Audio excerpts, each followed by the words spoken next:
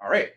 And so one more time, I'm going to paste into the chat. I see a couple of people have hopped on. That is the sign-in form for today. Please do it sooner rather than later because there's a goodie at the end that you're going to get that we're going to be using actually as part of today's training.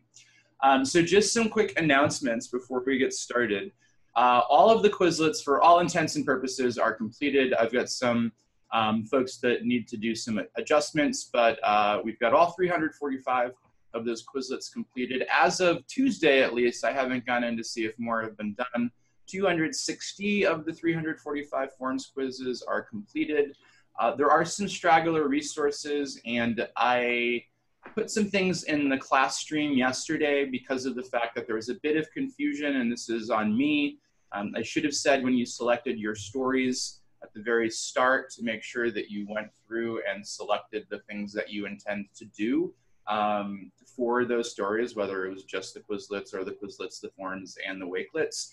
So we're sort of going to be sending out a couple more reminders this week. Sorry if that's too much, but I just want to make sure that everybody has staked their claim for the things that they want to create so that by end of week, I can designate or signify in the resource tracker which resources remain open. There's a handful of folks that are very interested in creating more, and I super, super appreciate that. And so I want to make it clear what is actually fair game for folks to grab and create more resources. We also have a reviewer opportunity. I mentioned this during the trainings last week, or 2 weeks ago, excuse me.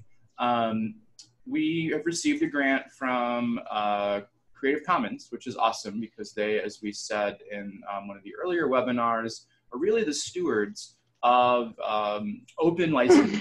And Creative Commons has a community grant program that we applied for and got. So we got a nice little $1,000 grant from them. And what I had stated in my grant application was that I would use that to pay 4 participants who have successfully completed the project to serve as reviewers. And what that means is probably about a 5 to 6 hour commitment, but it will be taking a chunk of these resources. So I think it comes out to like 60-ish resources or resource sets, excuse me, and just verifying that like the Wakelets are working, all the links are working, and making sure that the content is accurate in terms of the guidelines that were put into the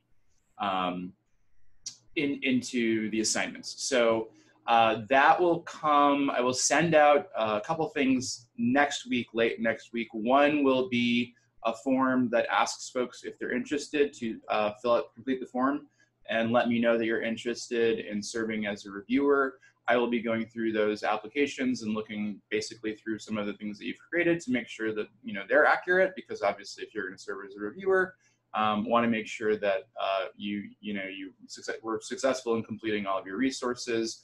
The other thing that I'll be sending out is a survey for folks to just give feedback, and that will be anonymous. And so that won't be an assignment; it will just be an open option for folks to do. But we definitely want feedback on how this went for you, what we can improve.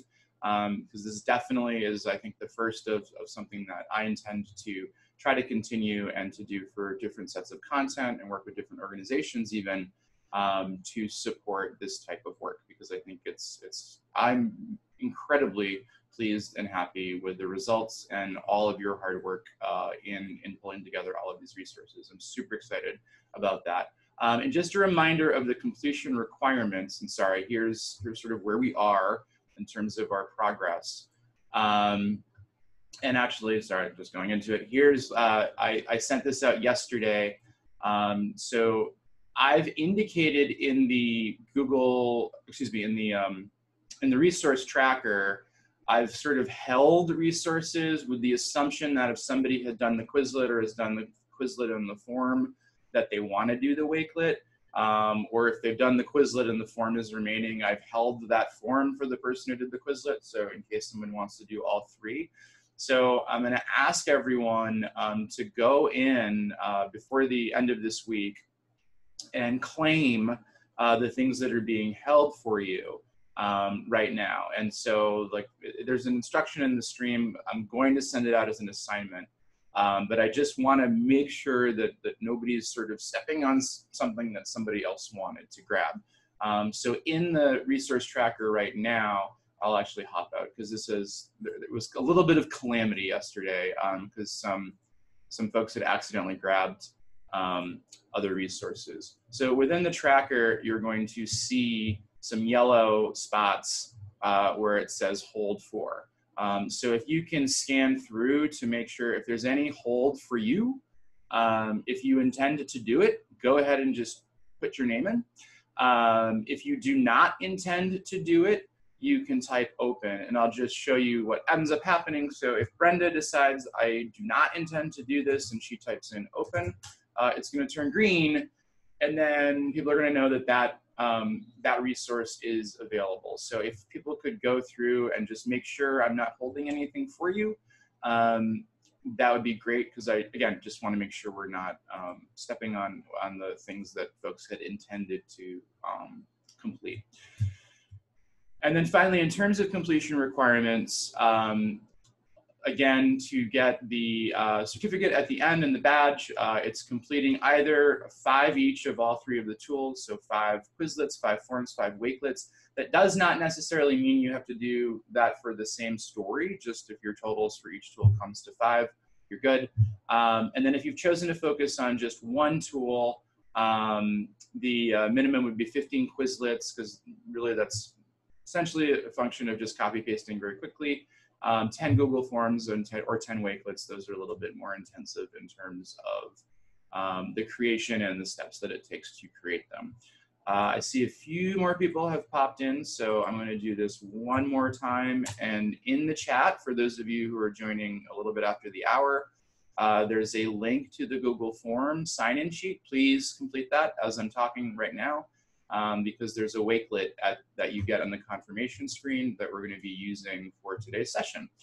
And so for today's session, we're going to introduce Wakelet. So from the feedback and the folks who sort of did the initial sign up way back when, Wakelet was definitely the tool that the least number of people had familiarity with. I think over the past few months, because we've all been doing so many tech tool trainings, I think people have sort of gotten wind of it a little bit more, but it still might be something that a lot of folks have never dabbled with. So I'm excited to introduce some of you to this today, and for some of you to learn more about how to create a Wakelet. And we're really gonna dive into creating a Wakelet, because one of the things that was interesting in pulling together this slide deck is, as like with forms where there's so many different settings and things that you can do in a form, Wakelet's pretty basic. It's pretty easy to get started. The second you say create a new collection, it's pretty straightforward in terms of what you do.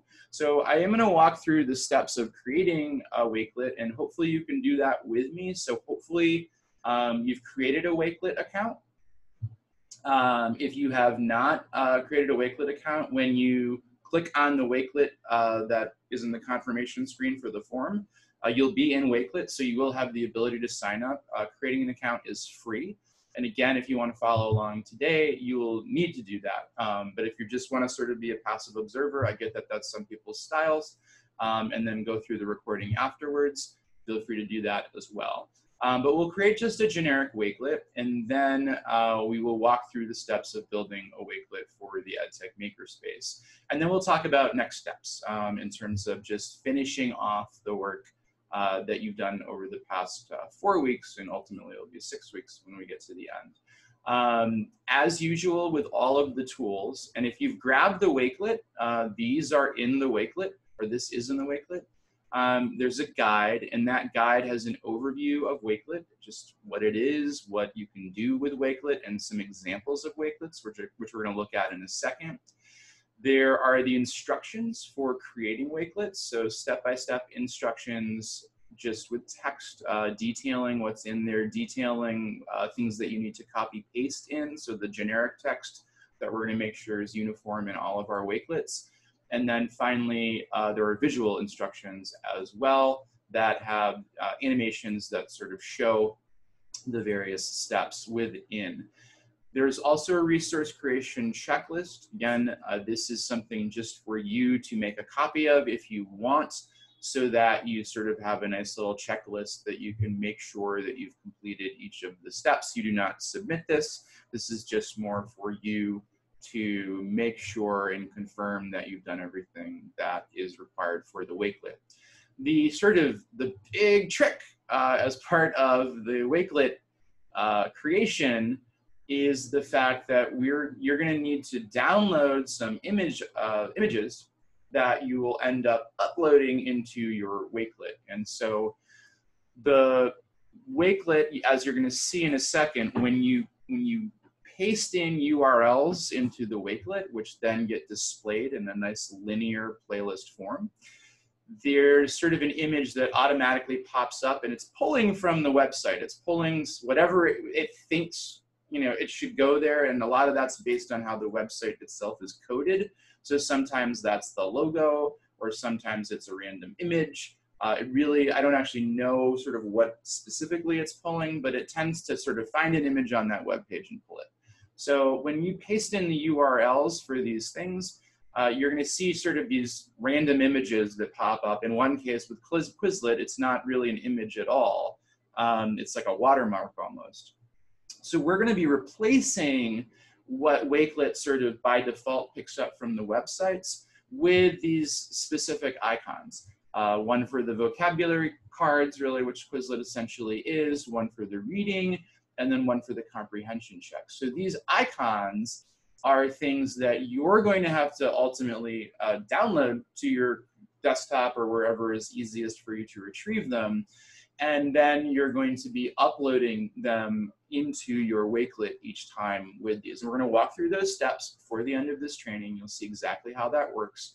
But right now, those are located in a shared drive folder that you have access to. It's actually in the Wakelet that was shared out. You're going to have to go and download those to your computer. And I'm going to walk through those steps as well in a second when we look at the Wakelet.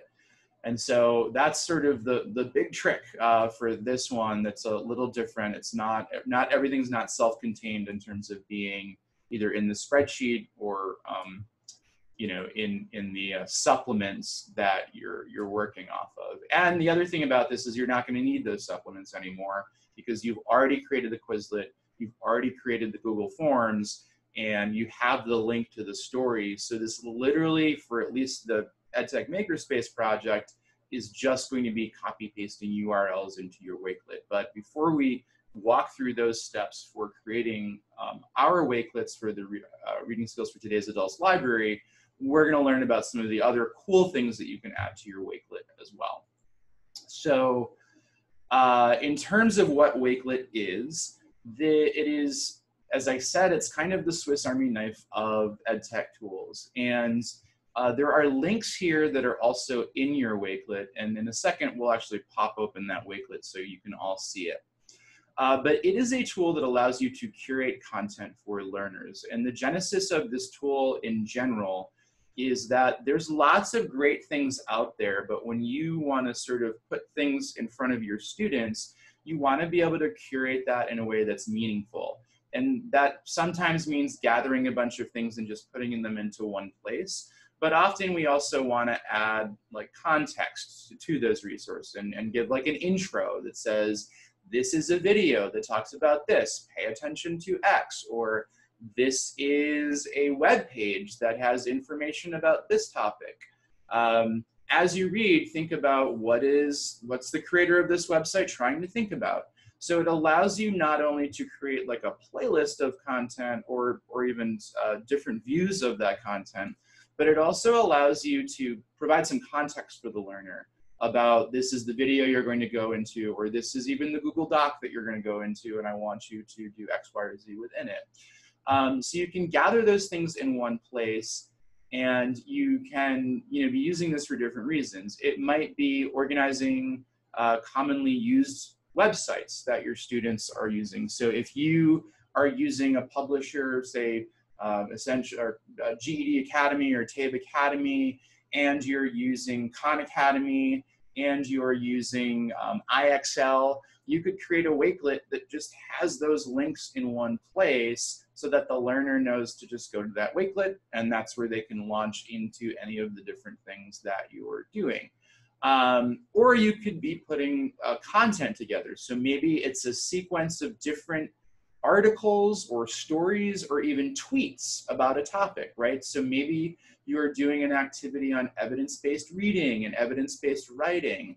And so you create a Wakelet that has articles that are in, like editorial articles maybe, in favor of going back to school and in person, or articles or editorial pieces against it, and having students complete an activity where they are looking at the pros and cons of going back to school and the arguments, and then sort of synthesizing that in some type of writing activity.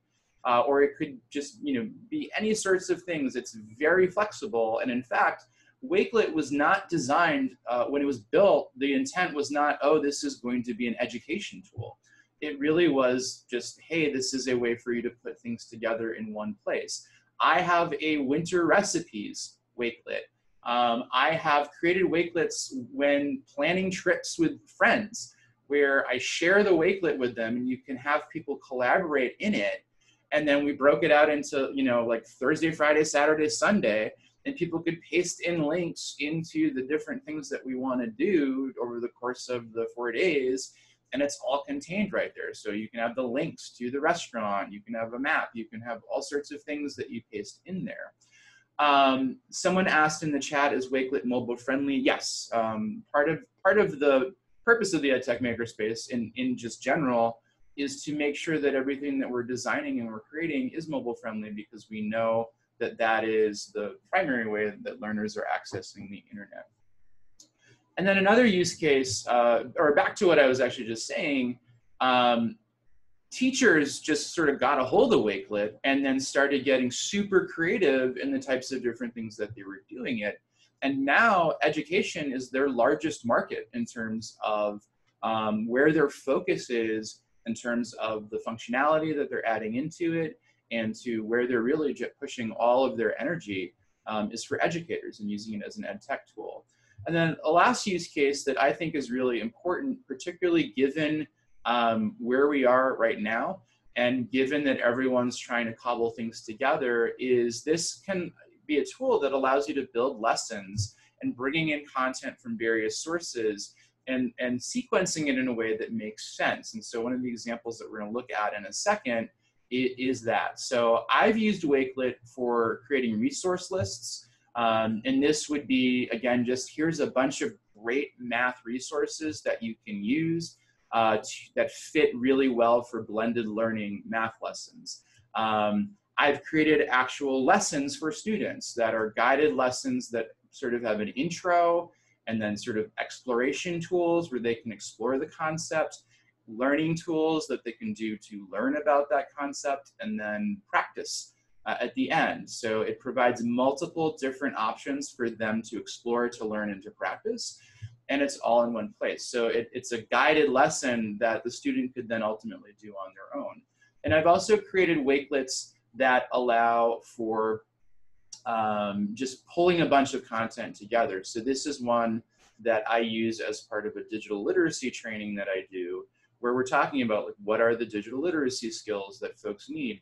And so this is a collection of different standards frameworks that like sort of attempt to identify like what digital skills are.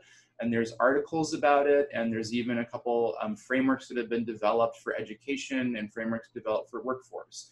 And so it's just a collection of different resources that people can pull together and look at if they're interested in figuring out, okay, how do we define digital literacy? So I want folks to, in the chat, I know that some of you have used Wakelet based on just the chat that I'm seeing.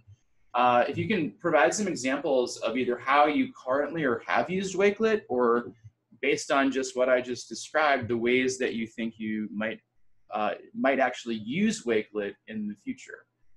Go ahead and put that in the chat, and I'm going to escape out of here because I want to hop into the Wakelet that we should, a resource collection.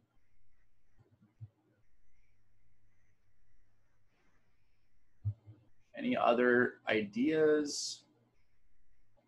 Create resource tools for tutors, sharing my recipes. Nice. Yeah, I mean, it really is, it's a cool way of doing that. I use it just for my own personal ways, structuring for someone's self-paced learning. And actually, I meant to say that as I was saying that, that notion of creating self-paced learning for students is in the spirit of what we're doing right now.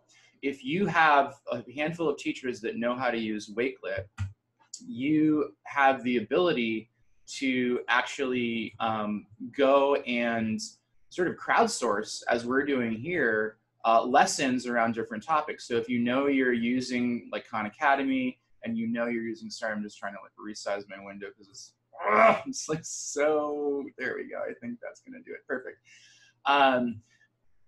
You can crowdsource that work so that people are creating these lessons and then building out a body of lessons that students have access to. And I'm actually gonna pop into a website. This is some teachers in Florida that,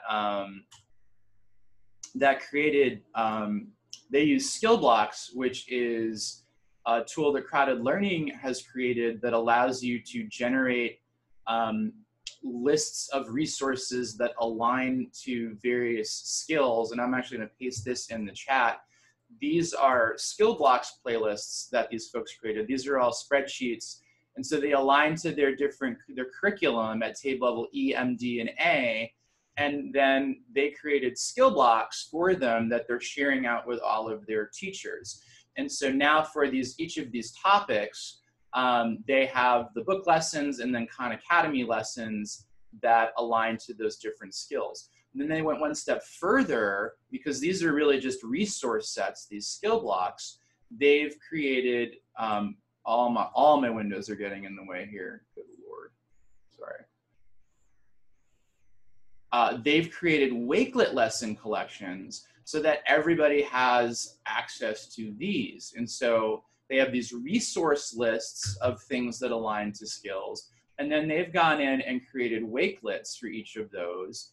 And so these Wakelets allow them to take the activities that are in the skill block, just the sort of the pointing out of these are the Khan Academy lessons, these are the CK12 lessons or others that align to this skill. And now they've created standard-based Wakelets where they have an introduction, then this is like a PDF that they have, then they have a video that's going through it, then they have links to other practice opportunities from, in this case, this is a book and the reference to the pages of that book that provide additional practice. And then they're creating quizzes in Google Forms. And so suddenly they're building this library of Wakelets that's bringing in all of these different videos and different articles or other things, and then sharing those out amongst their educators. And so in sort of very rapid succession, they've been building out these libraries that allow people to teach from a distance and provide these self-guided lessons for students. And so, that to me is really one of the most powerful things that we could be doing with tools like Wakelet, is this type of notion of crowdsourcing. So if you have not yet grabbed it, and I think everyone who's here has seen the link to the form. Let me make sure, no, I've already pasted that in. I'm gonna share this Wakelet. This is the Wakelet that was at the end of the Google form. So let me paste that in here. And so in speaking of Wakelet examples, here is here is an example of pulling together resources in one place. So this is almost like a lesson, but I've sequenced it out in a way so that it's very clear what the things are within here. And so in this case, I've provided a title. It's my All About Wakelet. And there's instructions that say, this is what this collection is. So describing what's actually in here. And then there's sort of just these sequenced things. So you'll see that I've been able to add text. I've been able to add links. I've been able to add sort of these tiles of different websites. And within those, I can change the title, I can change the description. Again, this is that notion of providing context for the student about what each of these things is that is being linked to. So instead of just a listing of hyperlinks, I can actually describe what each of these things is and what they can do with it. And as you can see, I've also created these sort of text fields that allow me to put headers in so that it's very clear what each of these things is. And so we're going to now walk through how to create those, but just so you know what's in the All About Wakelet, this is the tracker. So this is a link for you to open the tracker. And you're going to need that because you're going to be copying your Google Forms links, you're going to be copying your Quizlet link, you're going to be copying the story link, and you're going to be pasting them into the Wakelet that you're creating. So that's right there. So you can go to this, open that up, because that's the first thing that you're going to need. And then the second thing is there is a Wakelet template that I'm going to be asking you to use as you create your Wakelets, just because there's some specific hyperlinked text that I want everyone to make sure is in there. And so rather than having you create that from scratch, we're going to use this template. So that's there. And then the third thing of listing of resources in here is the guides that you've been using in the past. So the Wakelet guide, the Wakelet checklist, if you want to make a copy of that and check it off as you go. These slides, so here is a link to the slides that we've been looking at and we'll be looking at for the next hour.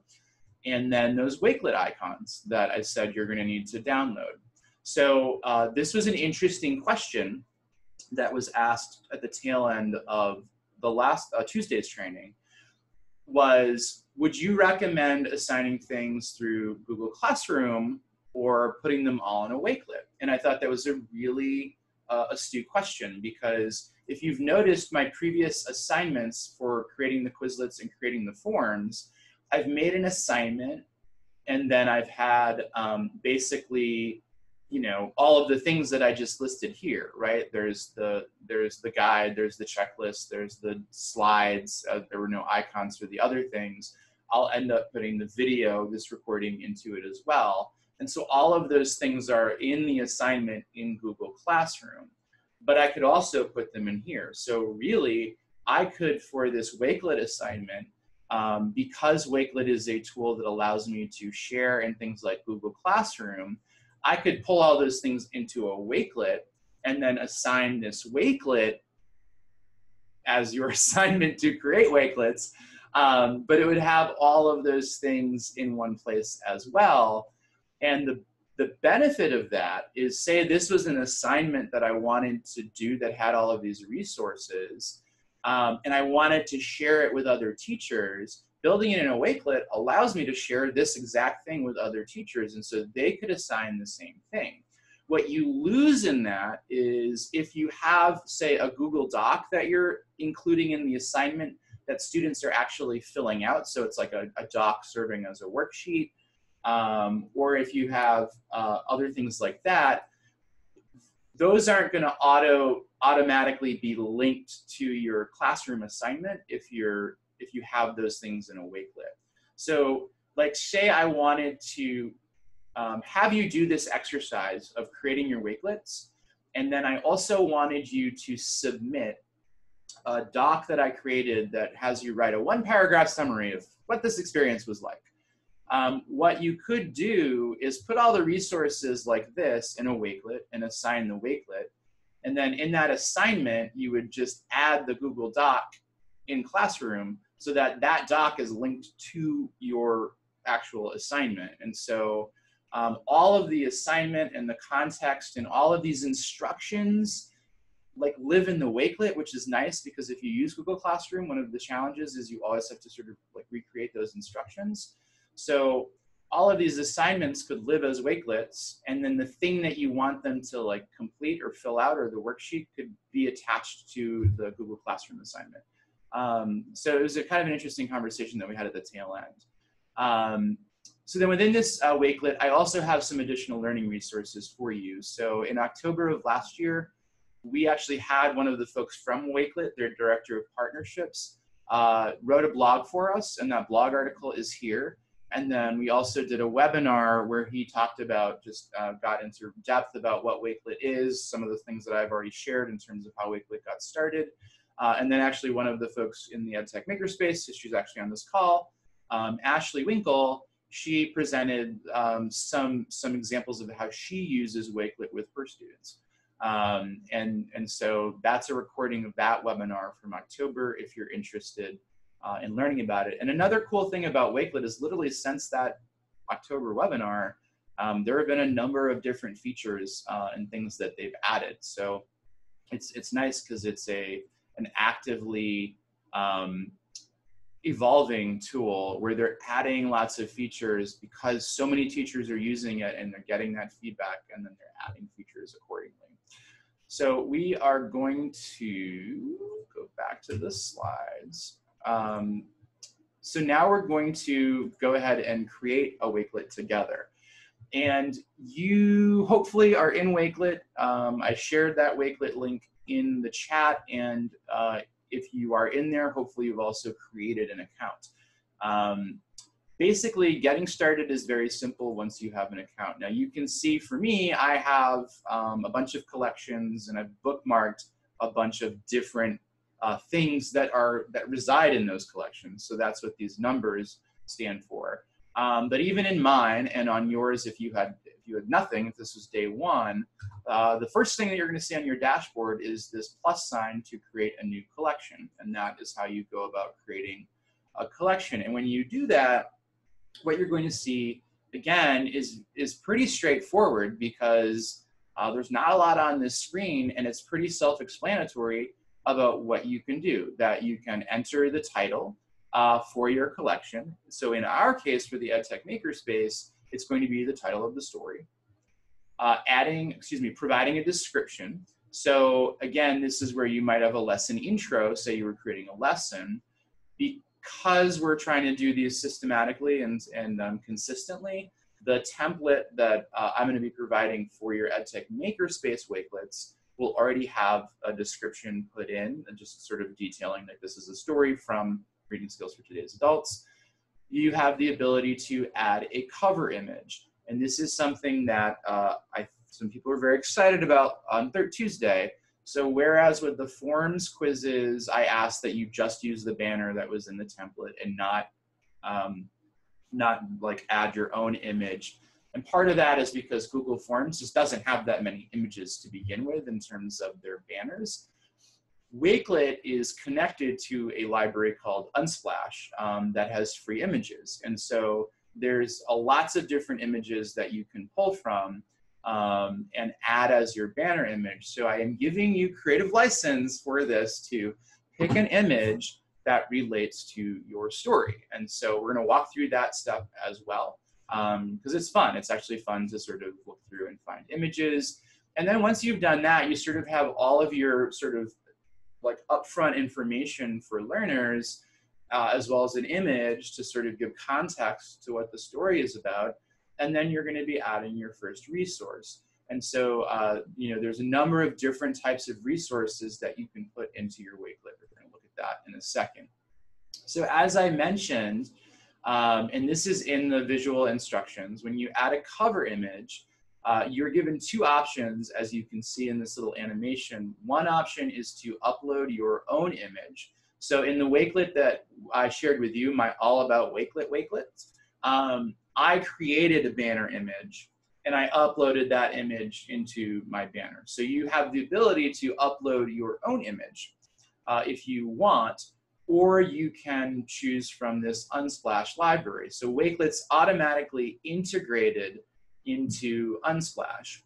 I use Unsplash outside of Wakelet as well. So if you go to unsplash.com, I think that's the website or URL, when I'm creating slideshows for presentations that I do at conferences or even for webinars, one of the things that we've talked about already in some of these trainings is, it's very easy to copy things off of the internet. That doesn't mean that it's allowed.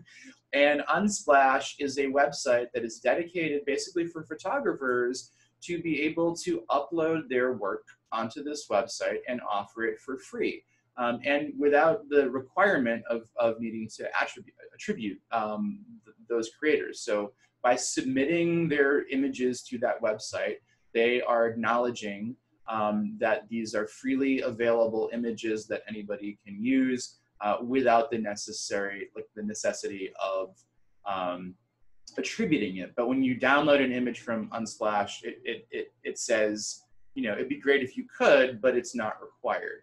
I just bring this up because it's different than Creative Commons licensing. Like Creative Commons is just sort of a universal licensing, but some different websites that are out there for images, for media files, for videos, for sound files even, their terms of use actually state like you can or cannot use this for commercial purposes or XYZ. Wakelet is a tool that, you know, allows you to pull in all of these different things. And in their terms of use, they do make note of the fact that, you know, say you're adding your own image, make sure that if it's not coming from Unsplash's library, that it's an image that you have permission to use. Now, they're not monitoring it per se, but, you know, basically on Wakelet's term of use, if you say grabbed an image from some photographer and they somehow found it, you're liable for, you know, using their intellectual property.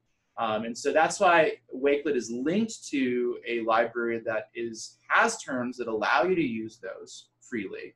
And if you were to add your own cover image, as I've done, you as the user just need to make sure that you have the right to use that image. So actually the banner that I've used for the EdTech Makerspace comes from a website where they are freely downloadable. You are able to use them even for commercial use. And so that's where that little, you know, phone icon that I've been using for the EdTech Makerspace came from. But I made sure to grab an image that I have, you know, the permission to use for these purposes. And that's just something that I like to make sure folks are aware of, because it's just really important to be respectful of intellectual property. Once you add that image, you have the ability to adjust the cover, the size. So it's called the cover image. So you could make it a full cover image, a half cover image, which is what I'm asking people to do, because the full cover image kind of takes up the entire screen. So I don't like the notion that someone has to scroll just to even get to content. Half cover image makes it like nice and condensed, so you can see the title and the description and the image on the screen that you land on. And then you also have the ability to just not have the cover image show up at all. And what that means is when you're actually in the Wakelet, there's no image. But if you're looking at sort of a directory of Wakelets, that image would appear as a thumbnail just to provide some context. So let's go through those steps together right now. So I'm going to go into Wakelet. And again, maybe you've used Wakelet before, maybe you haven't. But if you are in an account, like if you created your account, the top left always is this create a new collection. So go ahead and click on create a new collection. And as promised, this is the very simple screen. Made a tiny URL for the instruction page. Oh, thank you, Sue. So this is the basically start from scratch screen. And again, there's not a lot of things on here, which is one of the things I really like about Wakelet. So there's very few things you can do here. But we're gonna add a cover image, but I'm gonna go through and actually make a Wakelet for one of my stories, just so that we can be doing this in succession. So one of my stories is Mia Hamm. Now, if you don't know who Mia Hamm is, she is a professional soccer player. So like, I'm just getting into that because that's when we're talking about images, the images should relate to your story, right? So, you know, I'm giving you creative license. Don't make me regret it.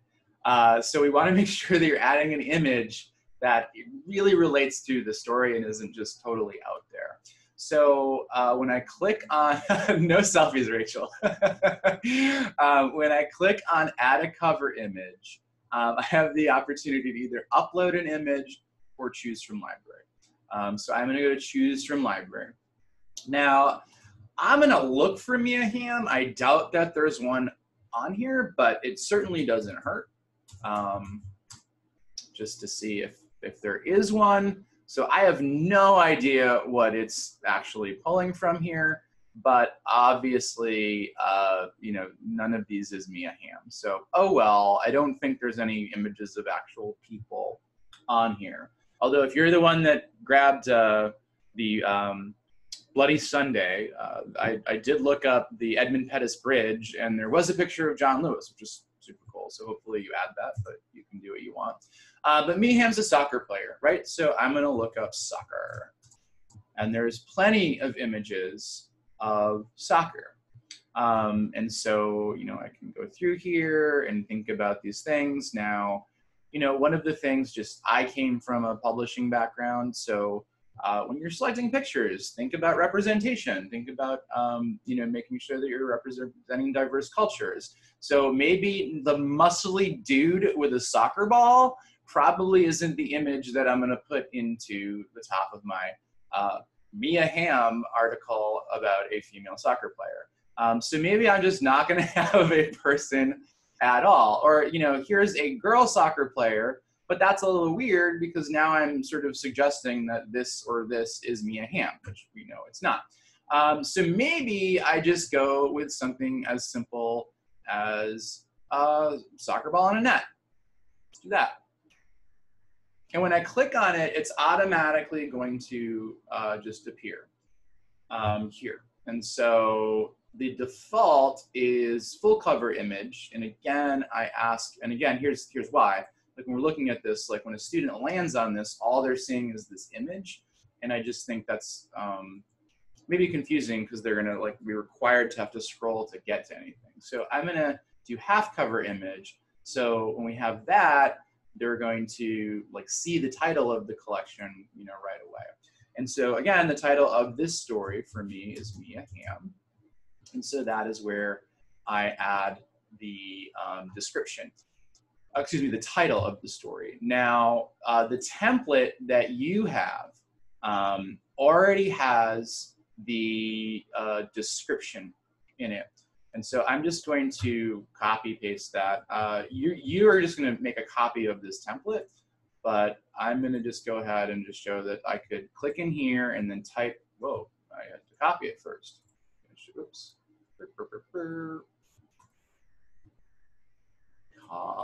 Oh gosh, I keep clicking on that like Google thing that's in the way. Here we go. It doesn't want me to do that. I'm gonna Command C and paste. It just doesn't want me to do that because it's text that it's not allowing me to copy. So here is the description. So in some of the examples that I had in the presentation, actually, and again, as with all my presentations, these are all linked. Here's like the guided lesson. This was a lesson that I created on equivalent fractions. And so, again, thinking about that context piece, right? When you're creating a lesson, what better thing for fractions than the ubiquitous pizza example? But like I put an image of a pizza in here, and then I put some context in, like, look at the photo. How many whole pizzas do you see? How many slices are there? How many slices would you like to eat? If it were cut into smaller slices, would you eat more slices or fewer slices? So it's getting at this notion that when you cut something into more pieces, they're smaller, and just getting into that sort of concept of fractions. And so I'm relating it to the photo that I'm using for the Wakelet. So photos shouldn't be gratuitous. They should actually be like related to the content that you're trying to teach. So one thing about Wakelet that's cool about this text, when you're entering text into a Wakelet, you're going to see this little icon here that has a book and a speaker. And if I click on that, Wakelet is integrated into Microsoft Immersive Reader. So Immersive Reader is a tool that basically allows you to open up that text into a view like this, and it's really designed for accessibility. So my default is increased spacing. You can adjust the spacing, you can adjust the size, you can adjust the font and the contrast. And this would be a student actually in this Wakelet being able to do these things. You can't set these things for the student. Like this is something that they're experiencing, but it has audio. Look at the photo. How many whole pizzas are there? How many slices are there? How many slices would you like to eat? It's a really good audio, and it actually pauses appropriately in some cases. You can have a male, female, you can have a female voice, a male voice, and you can actually adjust the speed so that it's slower or faster. So I had it at 1. If I go to eat. Look at the photo. How many whole pizzas are there? How many slices are there? And so that integration is in any text that you create. So if I add a chunk of text, it can be read to the student if they click on that. When I add websites, it also has the ability, if the website is designed cleanly, to pick up the text from that website. And you'll see that there's this little beta here that has read mode, which allows it to read the text from the website. That is hit or miss, and it doesn't really work for a lot of websites because lots of websites are designed with all sorts of things all over the place. But for your instructional text, you know, when you think about, even if you wanted to just like, you know, put a story in here, like you could actually, you know, add text, like not in your intro here, but one of the elements that you could add could just be text. You could add that, and then it's going to have this icon so that it can be read to students. It's a really cool feature of Wakelet that's integrated into it. So now I've done everything that we've covered so far. We've got our image, title, description, and now we're going to just go back in here to where we left off, I think.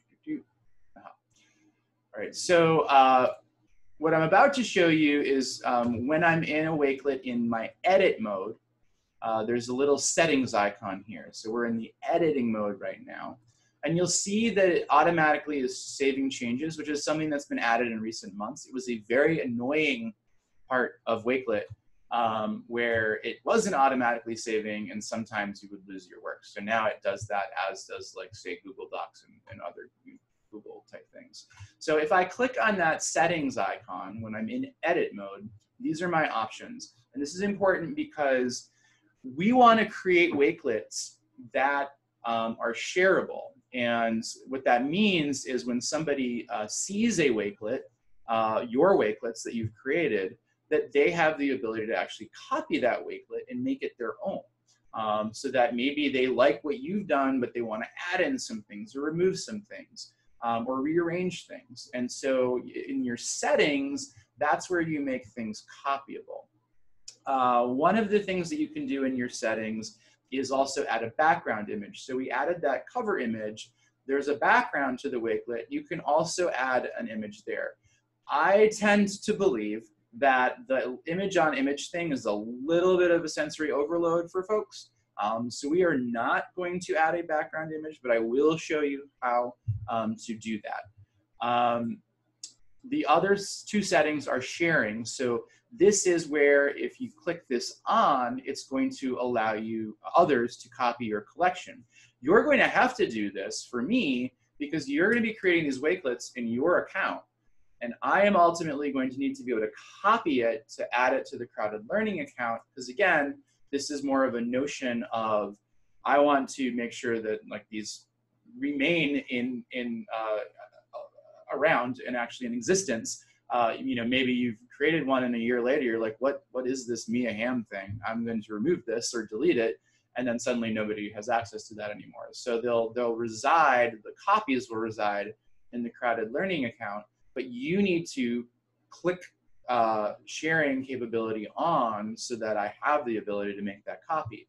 And what's cool, which we discovered on Tuesday, is that in the when someone's viewing the Wakelet, they're going to see that this collection was copied from your collection. So it has that sort of attribution built in, which is nice because a lot of these tools that allow you to copy other people's things and move them into your own account, they don't. Like the Quizlets, like once I copied those over, they don't give any attribution to the person who created them. So I like that about Wakelet, that it's doing that. it does get a little bit cumbersome in the intro because it's going to have all these like copied from so-and-so, copied from so-and-so. But it's good that they're paying attention to the fact that they're providing a tool that allows for copying resources from other people. And they're building in the functionality that it's actually making sure that it's attributing back to where the content was copied from. Then the third setting is collaboration. So say you and a couple other teachers, or like when I was giving that example of planning a trip. When I created my Wakelet, I turned this on so that multiple people could go into my Wakelet and add things. And the cool thing about collaboration is people don't actually even need a Wakelet account in order to do that, because they're working in the Wakelet that's in your account. It's just a matter of, like, you can create a Wakelet and say, hey, can you add like videos that you know are really good on, pick a topic. And anyone could go ahead and add those. You could even, make your students collaborators on a Wakelet and teach them how to add something. And then the students could actually be building a Wakelet. So it could be something like, what's your favorite restaurant in the neighborhood? So do an activity where they have to find the website for a restaurant or find the website for something. And then, they can be a contributor in here, and then they can add it into. And so suddenly you've created that. Or maybe it's find a recipe of one of your favorite dishes. They could do that and then make them contributors, and then all of your students can be pasting into a Wakelet. So that's what this collaboration setting means. And then the other thing that you have to be aware of is, by default, your Wakelets are going to be listed as private. And that's because, like, you want to make sure the Wakelet is done before you make it available to other people. So by default, your Wakelets are private, which means just you can see it, or just you and your collaborators if you've made it open for contributions. You can make it unlisted so that it's only people who actually get that link can see it, or you can make it public. So mine's public as I'm making it right now. So now in Wakelet, if someone was to do it will be public. When someone does a search for Mia Hamm, this will very likely pop up, because I don't think there's a lot of Wakelets on Mia Hamm. Maybe there are, maybe I'd be surprised. But when something is public, that means somebody doing a search within Wakelet, if they type in reading skills for today's adults, they're going to see all the Wakelets that actually are from the Reading Skills for Today's Adults library. And so that's what that public means. And so our Wakelets will be public for that very reason. So let's just hop in so that we can look at those two things now. I'm going to close this so that I don't get confused. So the first thing that someone just asked, are we saying yes to collaboration? No, I mean, you could, but it's actually not, no, you don't have to, because there's no collaboration here. You're going to build it, and then I'm just moving it into our, into the crowded learning account. So the only thing that you're going to need to do is click here. And then that is going to make your Wakelet copyable to others. Adding a background image, just so you can see what I'm talking about, it's the same options that you would have for adding a cover image. You can either upload your own image, or you could choose from a library. So again, like, I could find soccer images, and maybe this isn't going to be too intrusive because it's just a stadium behind it. So that's not terrible, but I still just am opposed to these things. And so we're just going to leave it plain. So if I go back to change background image, I could remove. One tip that someone gave the other day, which I like, is you could go to add a background image, and maybe you want the crazy contrast, and that's cool. I'm not judging anybody. But if you go to choose from library again, you could just type in a color, and there's going to be images for that. Or I could type in like grass, I guess, because it's a soccer field. So maybe it's something that's nice and subtle, like this. Where the background is kind of consistent. It's just like a soccer field. That makes sense. And it's a sort of, not too crazy over the top in terms of there being all sorts of things going on. But if I was to type in green, you know, there's always going to be at least one image that is like basically just the color green. And so it does provide some of that contrast without sort of the craziness of being like a seizure-inducing image overload. And again, I'm really editorializing right now my feelings about images on images. So sorry if you're a fan of that. We're going to not do that for the EdTech makerspace. And then the other thing that I need to do is make it public. So that's up here. And again, you might not want to do that until you're done, but you know, the likelihood that someone's searching for Mia Hamm in the time between now and the time that I've created it is probably unlikely. So thank you, Matt. We're going to make this public. So the two things I've adjusted with my settings are I've made it copyable, and I did that over here. And I've made it public, which I've done over here. And you'll see that all of these changes have been saved. So now I've got all my starting pieces. The settings are set to what I need to be. So now we're going to add things to our Wakelet. So Wakelet allows you to add a bunch of different things in it. So the main three that I've used primarily are pasting URLs, which is where you copy a link and then it shows up as sort of a tile within the Wakelet where you can add descriptions about what that website is. You can give it a title and then detail about it. Add text is where you add actual, like maybe instructions. So in addition to the description of the Wakelet, the all about Wakelet, these little things, this additional learning resources where I have this nice like big heading and then detail, and then the same thing for number 3 and the same thing for number 1. Those are, I've added a text element to my Wakelet. And you'll notice in this case, sometimes I will use text and then just put the link to something that is needed just right here, as opposed to putting in separate, like you get this long list of things here, like this is a URL, this is a URL, this is a URL, and these are all resources that I've linked. But I could just as easily create a text box and then have link, or you know, within it or within like the body, I can hyperlink the text. So it depends on how like expansive or contracted you want it to be, and how much you want in terms of like different like visual elements on your page. So you can embed URLs within your text field, or you can just take websites and resources and have them as, I'm just going to call these separate tiles. So for the EdTech Makerspace, we're going to be creating 3 separate tiles, which is done by pasting a URL in, and it's automatically going to create these tiles. And then I can also add YouTube images. So when you click on YouTube, it's going to ask you to find a YouTube URL, and then it's going to allow you to paste it. So I'm going to just go in and just show some of those things here now. I'm going to add here. And so these are those 3 things. Some of the other things that you can do is you could add Twitter tweets. So you'd have to link your Twitter account to it. But say you were doing something on a current event and you wanted to put tweets from, say, people on both sides of an issue, you could add those tweets. And like that could be a Wakelet that students are seeing those and discussing, you know, what the differing opinions are. Bookmarks pulls from anything that you've ever added to a Wakelet. So remember that panel that said I have like 200 something bookmarks? Those are all of the various things that I've added to Wakelets. You can add an image. So say you have an image of something that you want to put into the sequence of a Wakelet, you have the ability to do that.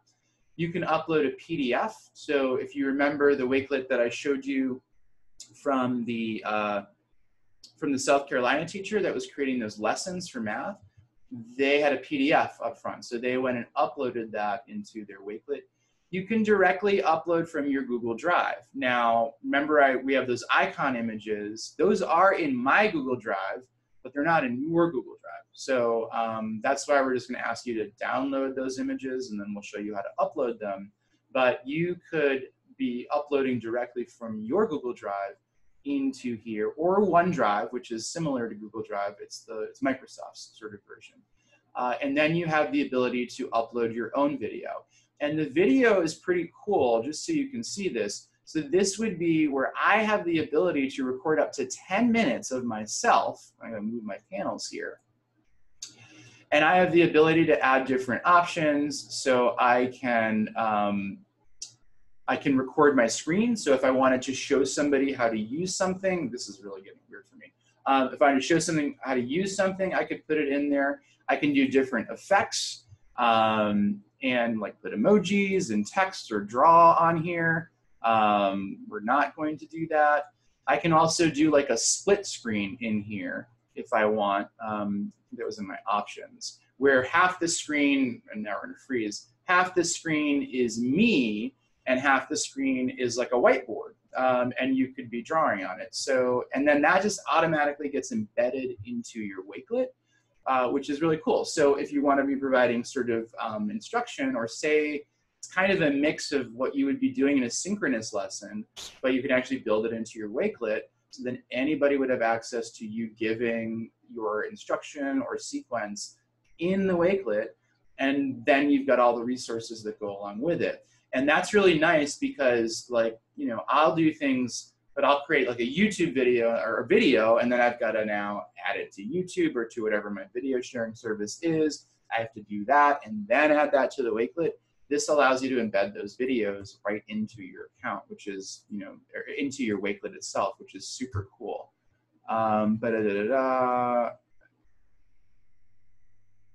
Jeff, can you show how you do the whiteboard? I don't see those options when I try to. Sure. So here I am in the video, and I had to connect to Flipgrid when I opened it the first time. I don't see all those options. Oh, I don't have a Flipgrid account, so I don't know. So, because someone said this is Flipgrid, which I guess it is. I don't know why it's giving me this, but under the effects, there's this board, and I could do like a chalkboard here. And then when I do that, I can, hi, here I am, come in. You can split your screen. And then you have the ability to draw on it. Yep, it's under effects. I see it. Thank you. You found it? Yep. I think I lost you there. Yes, I did see it. It's under effects. I'm with you now. I got it. Yeah. So yeah, you can add the board, and then within that you can do that split screen. So it's kind of it's really nice, actually. I've never used it per se in terms of anything I've created. I'm a little freaked out about seeing myself as I'm doing something, but I don't know, maybe I could cover half my screen or something when I'm doing that. But again, I really like that because it allows you to do a very quick lesson on a topic, right? And then have all the resources that students would need to complete it right there. So they're getting kind of that connection to you and the directions sort of audibly. And then, you know, then they can walk through, say, a set of resources that you want them to complete for that Wakelet. And if you don't want your stuff advertised all over Wakelet, again, you can make it unlisted. So then only your students are seeing that Wakelet as opposed to the entire Wakelet universe, right? All right. So are there any other questions up to this point?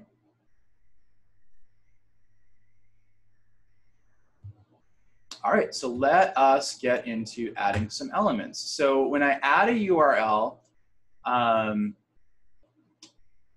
just so you know, well, we have to actually add something first. So when I add a URL, the default when you add an element is this paste a web address, okay? So that could be any URL that you want to put in there. And I'll just go to a random one. So for example, and this is shameless self-promotion of crowded learning resources, but this is Skill Blocks, which allows teachers to create a code which has a skill block. So this is a skill block on angles and lines. And this has, so maybe you don't want the Wakelet with all of those things, or maybe you want them to do specific activities around angles and lines, but then you've created this skill block that has all of these other resources that they can go to. So I could literally just copy this URL, and then in my Wakelet, again, the default when I click on plus is paste URL. I'm going to paste that. And what you're going to see happens is it's automatically picking up the name, the title of that skill block, and it's saying where it's from, and then it's picking up additional text. So like we can sort of read this as to what it's doing. It's picking up the first image it saw, which is, actually it's weird that it was that one and not this one, but it's picking up this image.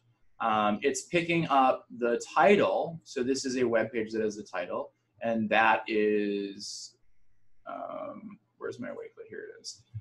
That's what it's picked up. And then it's picking up some of the text on the page. And so you have the ability, I'm gonna close out my all about Wakelet, because that's getting in my way. You have the ability, once you've added something, this is a weird sequence of steps, is you paste it, and suddenly it's an element, and you're clicking on it, and you're like, what do I do with it, right? When you're hovered over any of your elements, you have these two options, and you have the ability to edit, and you have the ability to delete. So this is where, when I go in, I can type in the title that I want, and then this is where I can click in here, and I can go, this is what I want you to do. So when you're adding resources for students or websites, again, this is that notion of providing context for the student.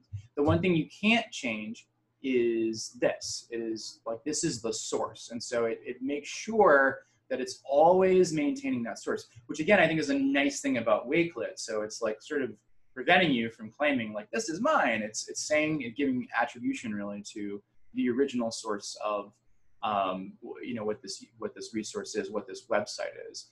And then I also have the ability to edit that image. Now again, I already said done. So in order to edit that image, I just click on the edit icon again, and then I have the ability to edit it. And one of the strange things is it actually is picking up multiple images from that page. So I could, these are the 4 images that it's picked up.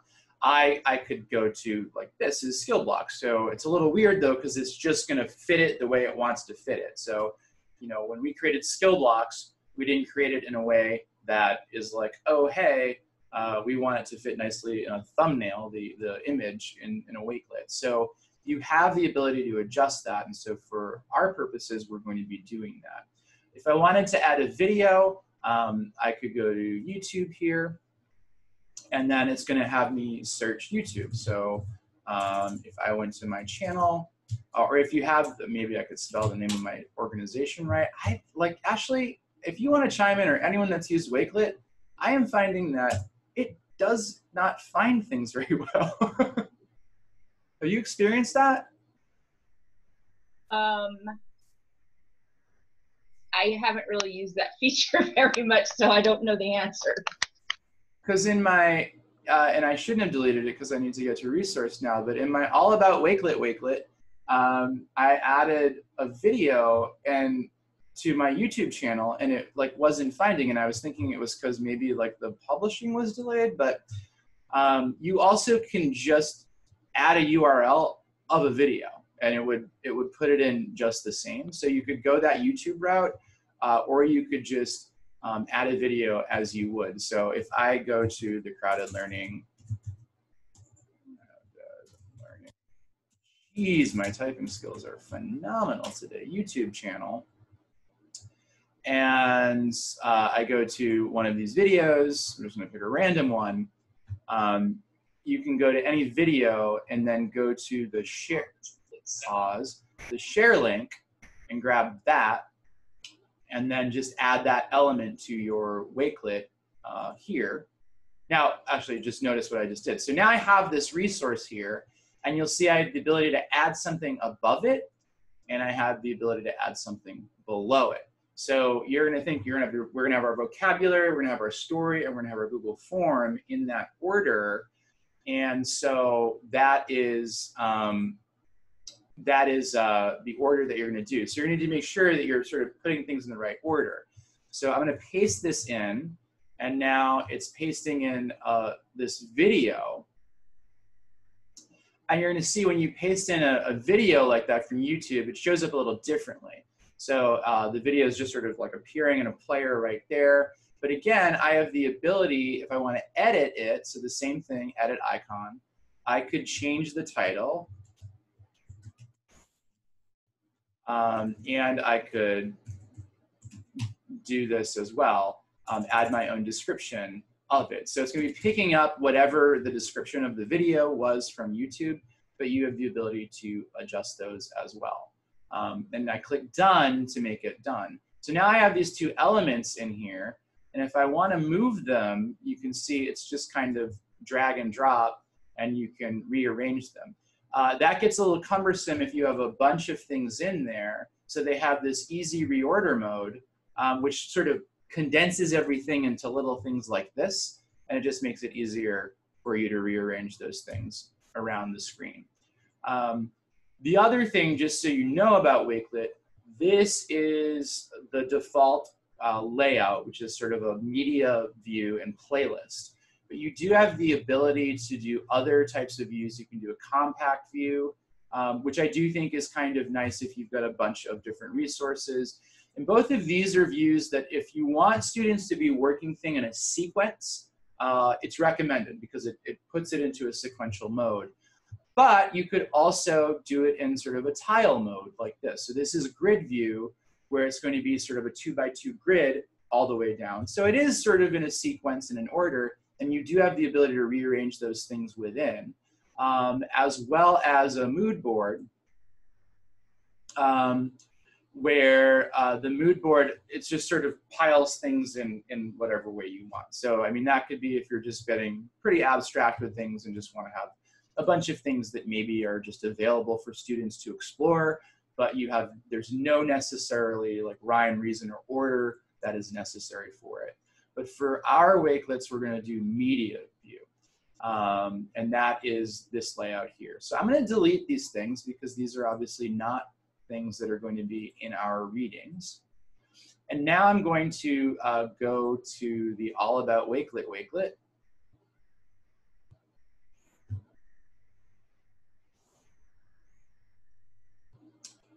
Because this, again, has everything that you need. So for you creating your EdTech Makerspace Wakelet, you're going to click on this. It will be in the assignment as well. But if you copy this link or click on it, it's going to open a new Wakelet.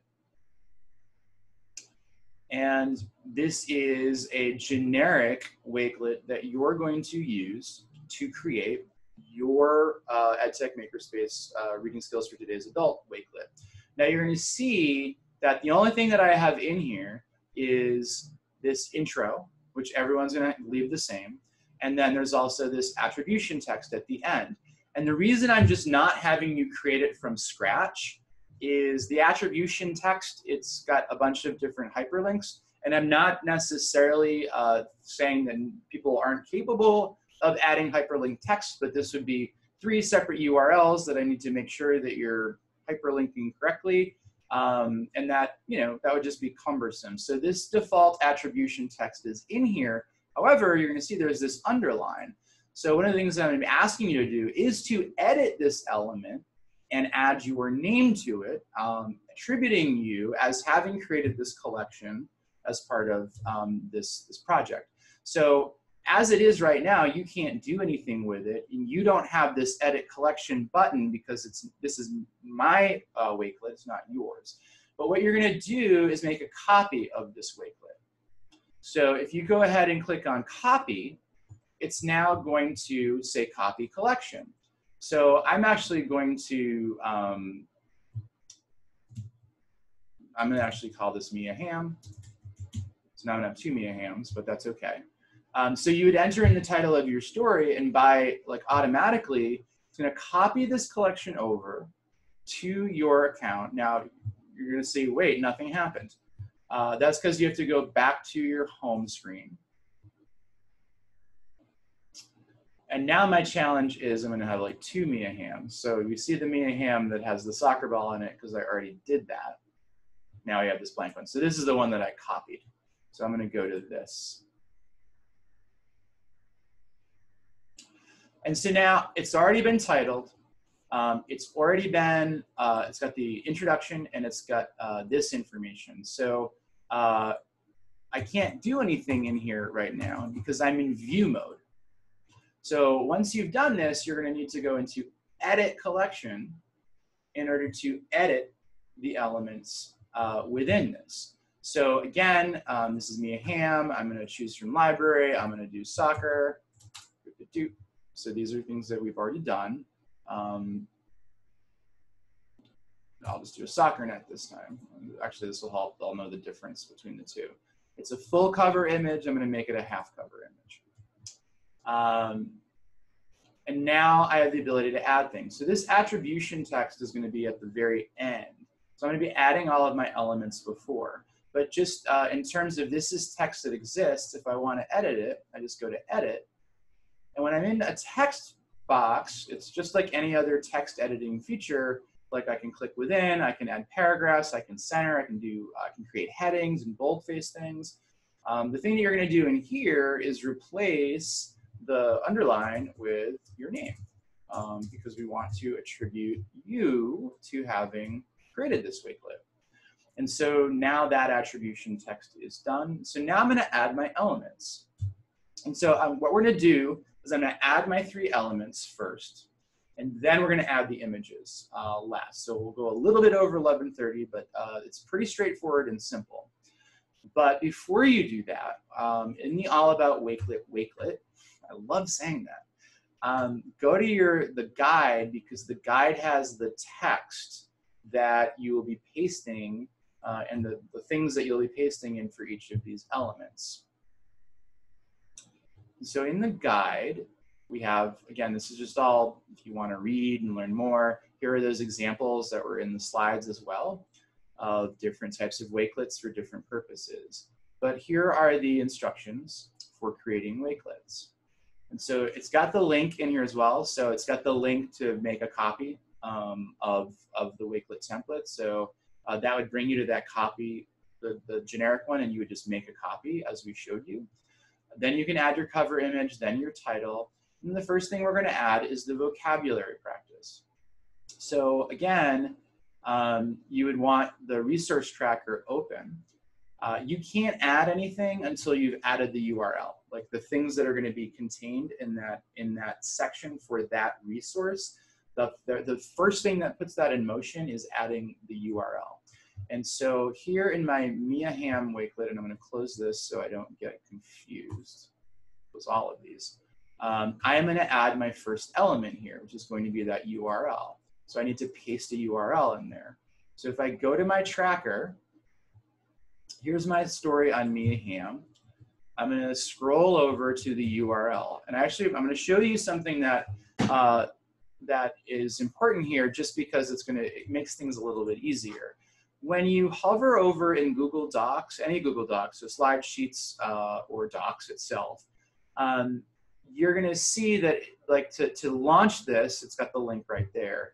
But then there's 3 different icons over here: copy link, there's edit link, and then there's remove link. So if I want to remove the link and make this not hyperlink text, I can do that.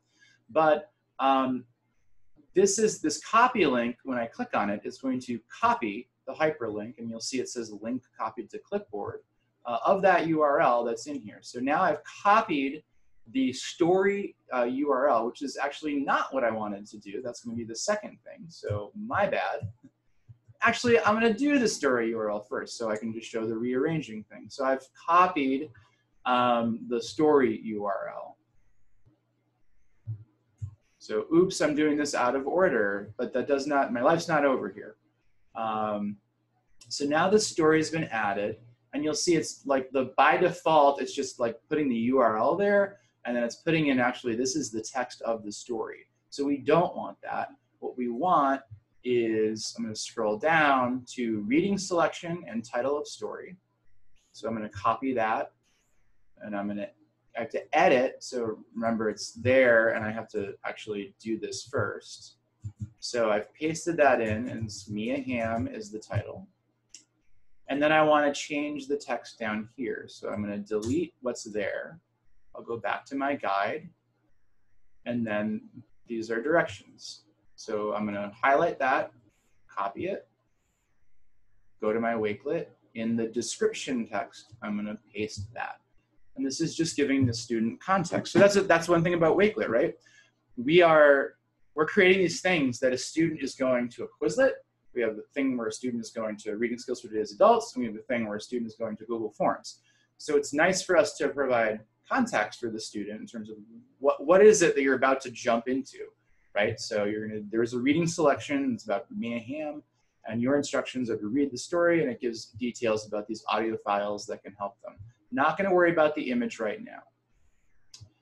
So again, the order that we want is vocabulary. We're gonna front load the vocabulary, story, and then the Google Forms quiz. So oops, I did the story first, but again, I have the ability to add an element above it or below it. So we'll now do the vocab, and I'm gonna add that vocab above the story. And again, the default option is to paste a URL. So I'm gonna go to my EdTech Makerspace resource tracker. And here we are in this row, and I'm gonna go to my Quizlet URL. Now this is important. There are two Quizlet URLs. One is the one that you created. The other is the one from the Crowded Learning Library. So I have gone through and copied Quizlets over into the Crowded Learning Quizlet library. I want you to use those just because, again, like if a year from now you're like, I hate Quizlet, I'm deleting my account, or you just remove something for some reason, suddenly those resources disappear. So that's why we're putting the Crowded Learning version in it. And so again, same process, I've highlighted or I've clicked in this cell and it's giving me these options. I can just copy the link. I go back to my Wakelet, I paste, click paste. So it's automatically picking this up.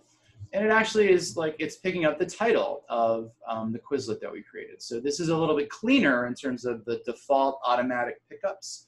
But again, we're just gonna edit these to be consistent. So in the guide, I'm gonna delete that. And this first thing is gonna be called vocabulary practice. I don't need to copy paste that, I can type that. And then we're going to add directions for the student.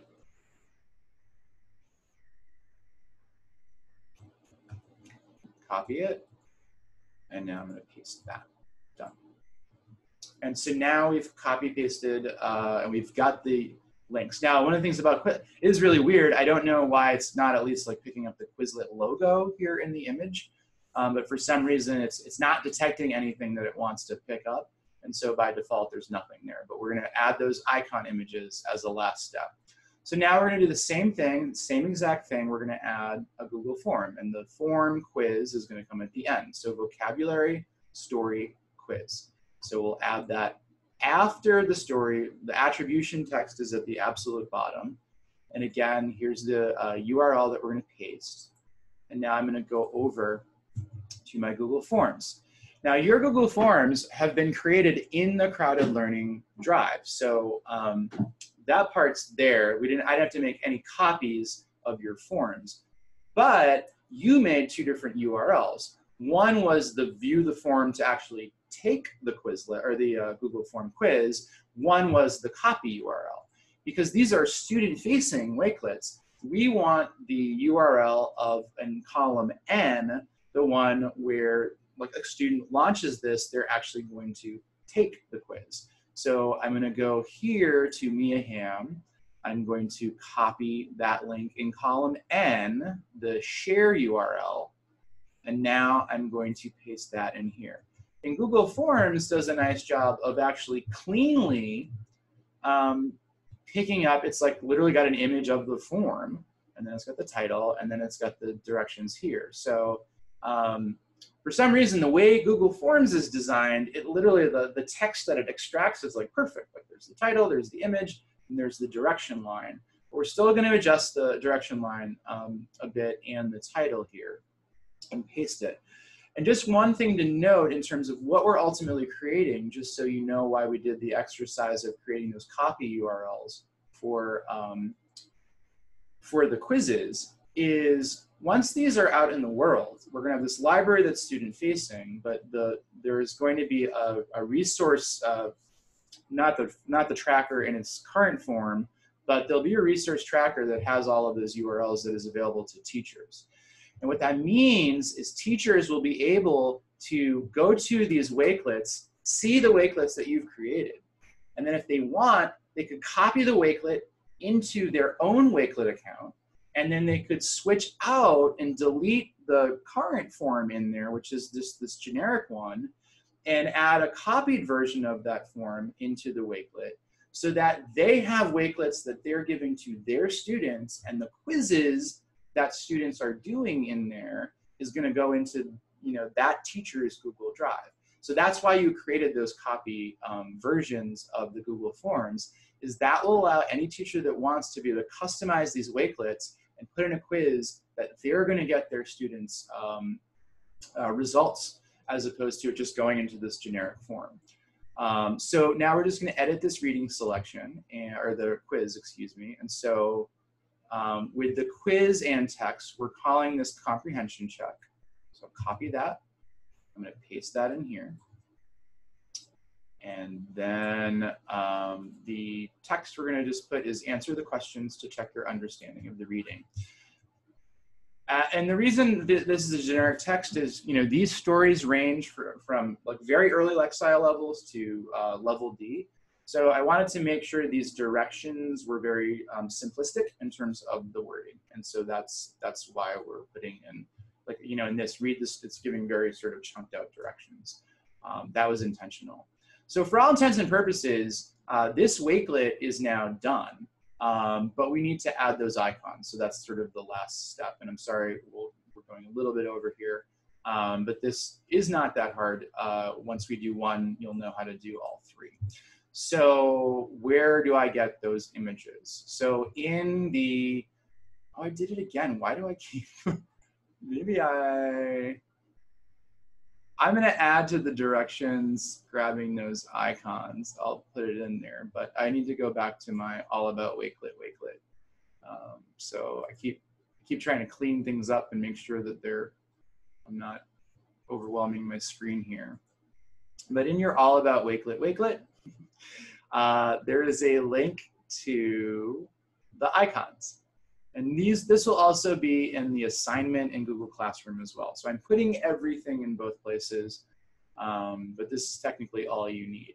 So these just are in a shared drive that you only have view-only access. So the way that you're going to get these is you could either right-click on each one and click download, and then it's going to download, and then you select where you want it to go. Or I can shift and hold and click the top one, click the bottom one, and it's going to select all three. And then I could right click and download. So you could do it as each individual file, or you could just do what's going to be basically a zip download. And it's going to download all three of them into a zip folder. So you can see right now, it's zipping those three files. And I apologize that it's taking so long. Wow, it's really slow as it's doing that. So these aren't huge files. They are 70 kilobytes a piece. Okay, so while that's happening, what we're ultimately going to do is go into edit each one of these. Oops, sorry, that was my wrong Wakelet. Go back to my Mia Ham here. And now one of the things that might trip you up is when you've created something, when you go in, you're like, I want to edit this. I want to edit this. When you open a Wakelet, you're actually in the view mode. You're not in the ability to edit it. So you look, when I hover over this right now, I'm not getting that, that pencil icon to edit it. I always, when I want to jump back into a Wakelet, I have to go to Edit Collection. And then that is going to allow me to go in and edit. So we are going to edit and replace the images that are in here with these icon images that we want. And hopefully, oh my goodness, I must have a really slow internet connection. Fortunately, I already have this folder, yeah, on my on my desktop, so I don't know what's going on there. It's a little odd. So I have to go in and edit and change the icon for each of these. So the way that I do that, once you've downloaded those icons to your desktop, is you click on Edit. And what we did before was change all this text, but I also have the ability to edit this image. And similar to the options that you had for the banner and the options that you had for the background, you have the ability to choose from the library, like choose from the Wakelet library, that Unsplash library, or you have the ability to upload your own image. So for these, we're going to be uploading our own images. So click on Upload, and just as with anything else that you would upload, it's going to give you a screen to navigate to wherever you put those image files. Mine happen to be in this folder here. And then once you've done this once, just so you know, you're not going to have to search for that place again, because everything that you upload until you choose a different destination, it's going to go to this folder or to your desktop every single time. Because it thinks, okay, this is where you want to go, because that first thing you uploaded, you went to this folder. So the next thing you try to upload, it's going to go straight to this folder. So we're in Quizlet, that's vocab. So I click on vocab. I don't know what just happened. Click on vocab and I go open. Oh, it hopped me over because the download was complete. So I'm sorry that you just missed that. That was a really weird thing. I selected the vocab icon and it shows it in here. Now remember that skill blocks thing that I had, where the skill blocks was like not right fit for the thumbnail? That's what this allows you to do. When you add any sort of image, you can sort of zoom it in or zoom it out to fit it. I have found when I'm adding images, I often have to create a lot of white space around the image before adding it. These icons, I've made sure they are like perfect so that you don't have to do any adjusting of the size. You just need to upload and save. And so now that's in there, that looks good. All my text is correct, and this is now done. So now we're just going to go through the same thing for the next two features. I go to Edit, and then I'm going to go to Edit Image, and I'm going to go to Upload an Image. And again, since I went to this folder last time, it's going to automatically assume I want to go there again. Now I'm going to add the reading icon, and I click Open. And then it's going to ask if I want to reposition it in any way. I don't, so I'm just going to click Save, and then Done. And now that's done. And then the final one is the comprehension check. I'm going to go to Edit Image. I'm going to upload an image again. And this is the quiz icon. Open and save. And if you're wondering where these icons come from, and I use a lot of these icons in presentations. So again, in the spirit of free, these come from a website called the Noun Project. So they have icons for everything, nouns, right? So you can type in sort of any word that you want, and there's going to be different icons that represent that. Now, I have a paid version. So some of these websites that allow you to have free things. In this case, if you don't have a paid version, you have access to all of the icons, but you have to like download it, and it's got like a little image attribution, like the person who drew the icon is listed there. If you have a paid version, you have the ability to use those icons without the attribution. And so I've chosen to purchase that account for the organization because I use these icons so much. And you know, the difference would be if I didn't have a paid version, it would be the icon, and then there'd be like small text giving attribution here. But that's what I'm using. So the Noun Project is a really cool site for icons such as this. And now that I've done all of these things, I can click Done, and my Wakelet is done. And so the last step that you're going to do, and remember, now actually I have to go through a couple steps here. In this, my visibility is private. So when I go to share, remember I had created a second Mia Hamm version. So I have to make sure that this collection is public. And that's going to give me this share icon. But the other thing that you need to make sure that you do is make it copyable. So I can't, and this is an annoying thing about Wakelet, I can't do that in this view. I have to actually go into the edit mode in order to adjust my settings to make it copyable. So that's one thing. Like to change the visibility, you could do it in edit mode or you can do it in view mode. To change the copy ability, you have to be in edit mode and go to settings. And then I'm going to click done. So now I know this is copyable and this is shareable. And so to share this and to put the URL into the tracker, or then to share it with your students, like maybe you're like, yay, I'm done, I did this, I can't wait to share a Wakelet with my students.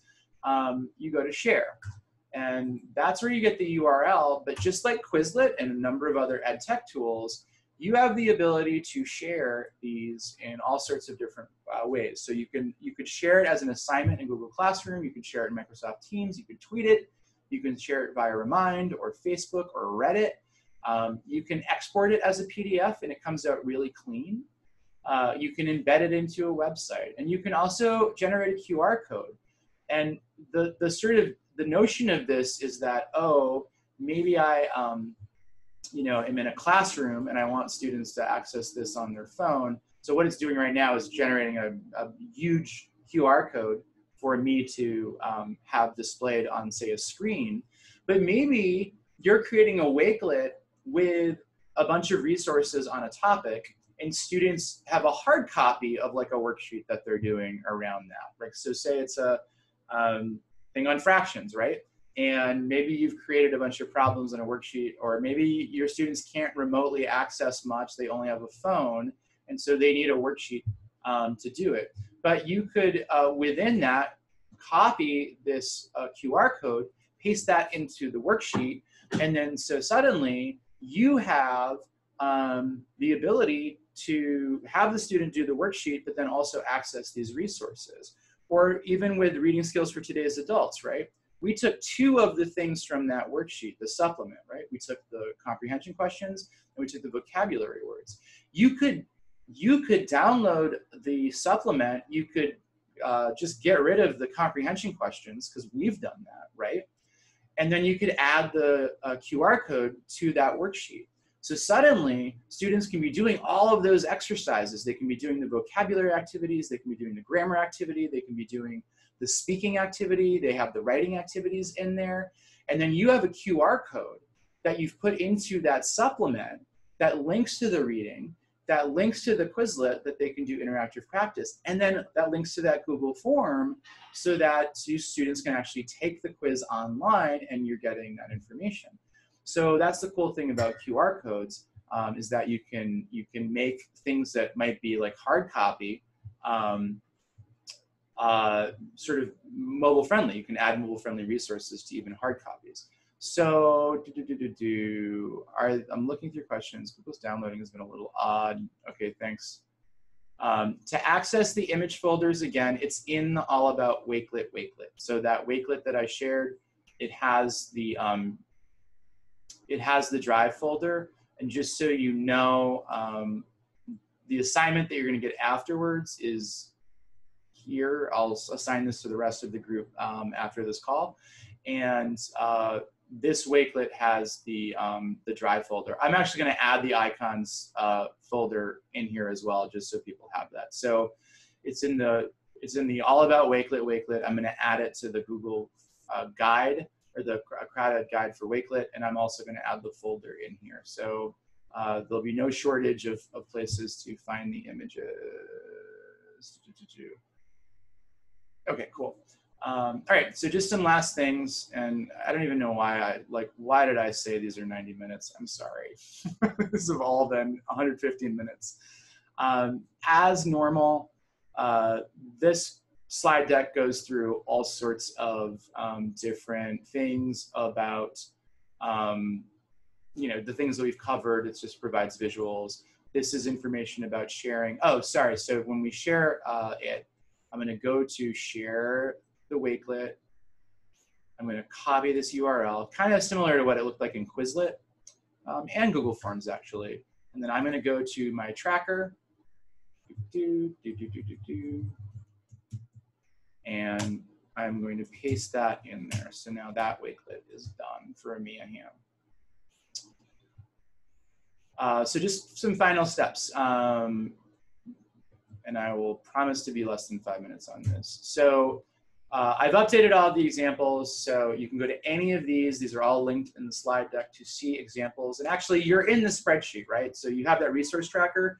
So any of the Wakelets at the top in the first few rows, you can click on those. Those are sort of models that you can look at to see what they should look like.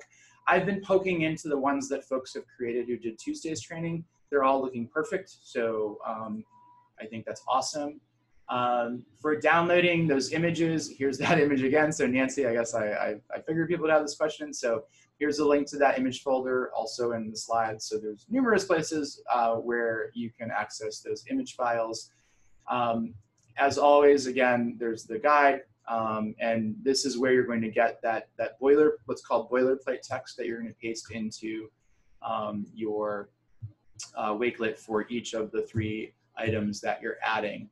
So next week, same times and days in terms of the sequence. Monday from 4 to 5 Eastern, Wednesday from 11 to noon will be open office hours if you want to ask any questions or have me look at things. Past couple, I've like people asked me to look at their forms to make sure that they were correct. So it's a good time for that to happen. And then one of the things that I'm going to be sending out as a final assignment, there's going to be a few things, is one, I'm going to ask that everyone just take one chance to make sure that you're checking all of your Wakelets to make sure all of your links are actually going to the right things. So that's going to be one thing. I'm going to show you in a second, I'm going to ask people to categorize your stories. And that's because in addition to these Wakelets, I'm actually going to be using a tool that I've used for other things called Glide, which is an app builder.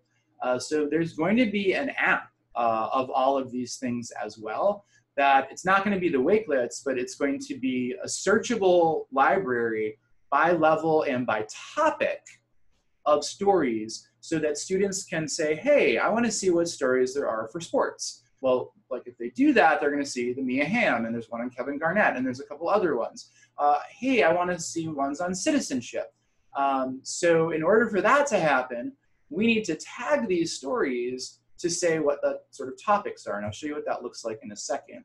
And then the third thing that I'm going to ask you to just sort of think about, if you can, is one of the makers, participants, mentioned in his questions in the Google form, one of the questions referred back to the previous question. It was question 5, and it said, in your, based on your answer to question 4, da, da, da, da, da. And what I realized in that moment was, one, he was asking how to refer to that because we don't have question numbers in our forms. So he would say the previous question. But that alerted me to a problem in the fact that in the Google Forms settings, I had set the settings to shuffle question order. So all of your quizzes right now have this box when you go to settings in your forms to be shuffled. And that's not a problem unless you had 2 questions that one sort of asked a question about the previous question. Then that's a problem. It's also kind of, when we have reading comprehension quizzes, oftentimes they're scaffolded in terms of order of detail, right? It'll be a main idea question, and then it asks how is this person feeling? And then there's a vocabulary question. That tends to be a standard sequence. So because this is checked off, it will always shuffle the order. And that's not a big deal. And you don't have to do anything. If you know none of your stories had a referential question, where it said in the previous question, but if you do have a story where the questions had something where it's referring back to the previous question, I'm going to ask that you go into your Google Forms for that story and adjust the settings to check this off, turn it off, so that it is unchecked, so that the questions will always appear in that order. So that's my bad, but not a big deal unless you had questions that had that sort of reference to another question. The other ask, and I'm actually going to send this out as a separate assignment, so just so you know it's coming, is I've gone through all the stories and looked and thought about what are the various topics across all of these stories. So these are the topics that I'm going to ask you to categorize your stories as. And in the tracker, if you've scrolled right, you may notice that there are these things. So I just did Mia Hamm. And so the categories are already fixed. So if I click on these, you're going to see a scroll down thing of all of the different topics that you could put. You don't need to have 3 topics for each story. It could just be 1, but I want you to have at least 1 if at all possible. So this was a biography on Mia Hamm. Mia Hamm is an athlete, so sports is 1. And the story itself does get into sort of some of the character traits of like perseverance and her sort of, you know, fighting as a female soccer player for recognition of women's soccer in the US. And so that's character. And so these are the 3 things that I'm going to categorize this story as, because all 3 of these elements are sort of present as being part of the story. Again, you don't need to have 3 topics for each of your stories. It just, they might not fit, but try to at least have 1, so that in the app that we're going to create, and you'll all get the app, it's free. Students will be able to actually sort the stories and search for stories based on topics. So that's the other thing. And then just so you know, in September, there's going to be a webinar that you're invited to come to, where we're going to showcase your work, and we're going to showcase the library that you've created and the app and all the Wakelets, and also be announcing the next EdTech Makerspace project. And I just also, as a part of that and leading up to it, I'm going to ask that once we've got sort of all of these things collected, that you share this out and promote what you've done. We have ultimately, in a few weeks' time now, we'll have created 345 Wakelets and an app that has all of these really rich mobile-friendly resources for students. And we want to make sure that people are aware that this exists and is available for them to use. And so, you know, between now and then and beyond, I want you to hopefully be sharing out like what you've done. I'm going to be providing some media resources for folks to share out about the EdTech Makerspace and about the library that you've created, so that you can share it with your networks and your colleagues.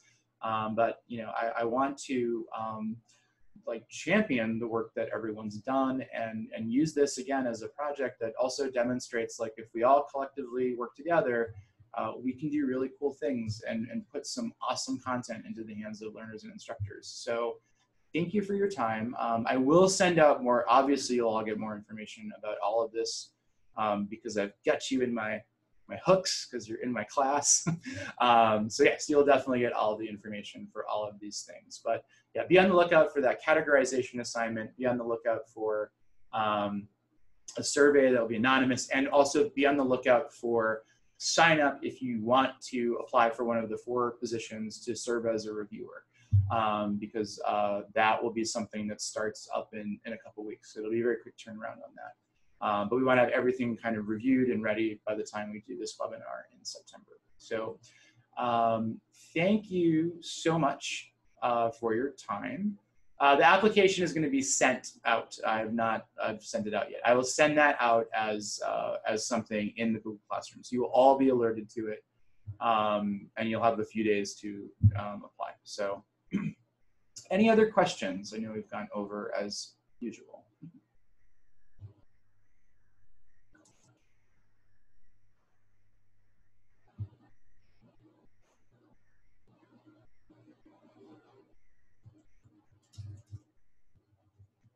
It is time for lunch. All right, I guess that's it. And we'll be in touch. Maybe I'll see you next week during one of the open office hours, but happy creating. If you have any questions, as usual, the assignment will come out in a second. This recording will be added to it, but use the stream within the assignment in the comments section if any questions come up. And I think you've all done some super cool things already and supporting one another within the various streams. So thank you for doing that. Please continue to do so. And I'm excited for you to all start creating Wakelets. I love this tool, and I think you're going to love it too. All right, take care.